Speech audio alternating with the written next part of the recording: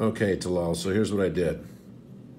I basically took all numbers and just, you don't need to go with big numbers on this, so I just did up to 29 and down to 38, and I multiplied all the numbers to get the products, right? So 2 times 2 equals 4, 3 times 3 equals 9, 16, and so on. So nothing really magical there.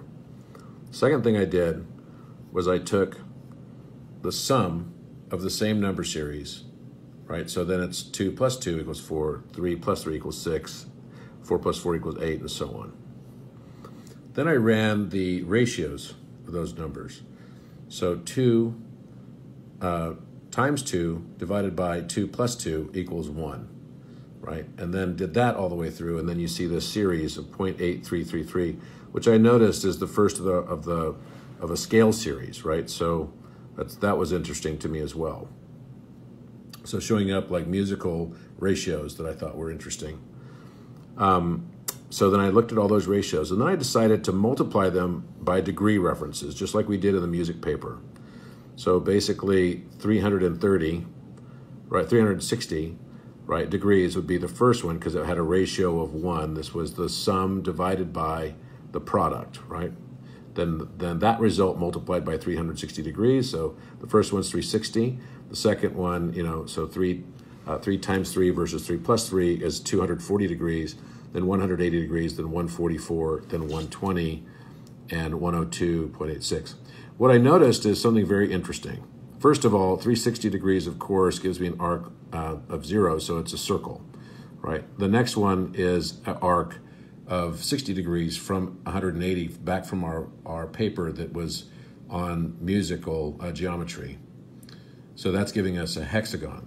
The next one is giving us a line, right? And then the next one's giving us a decagon, right? So this was the same arcs for a decagon. This is the arc of a triangle, right? 120. So that's going to be 60-degree arc basically it's the point of a triangle at 120. Then 102.86 is giving me a heptagon, right?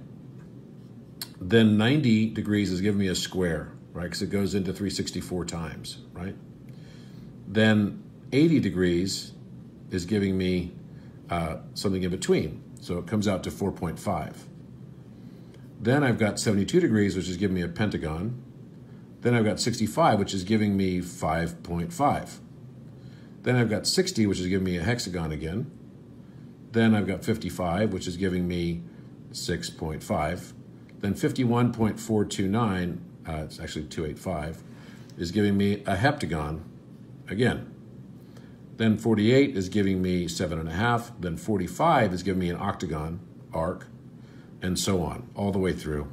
Fascinating.